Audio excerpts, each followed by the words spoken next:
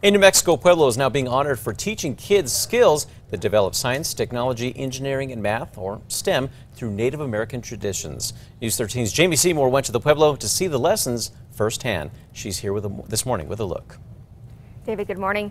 Most STEM education takes place in the classroom or the lab, but the Flower Hill Institute on the Jemez Pueblo is taking education outside, bringing students right to the land for hands-on learning about their environment. Flower Hill is a place where indigenous people's routes all connect to that one mountain. In the Jemez Pueblo, Joseph Toledo uses that mountain in his teachings through the Flower Hill Institute. At the Institute, he teaches young students about the environment through native traditions using the elements, like fire, water and air quality, and the impact of agriculture. We need to start training our youth about the environmental issues that we're going through, especially the global warming issues of climate change.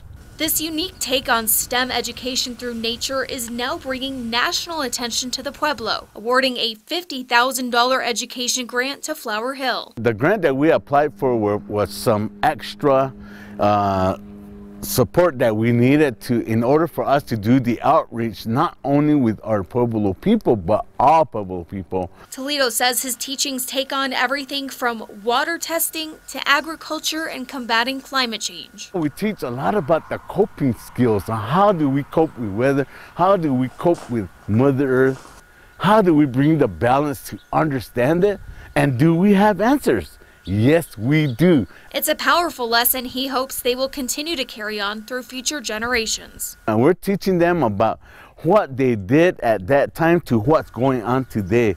So the connectiveness is we need this indigenous ancestral knowledge to play a part. And in addition to the youth STEM camps, Flower Hill also offers seminars on everything from business and economics to tribal history. David, back to you. All right, thanks a lot, Jamie. Flower Hill is just one of 5 organizations to receive the Education Award this year.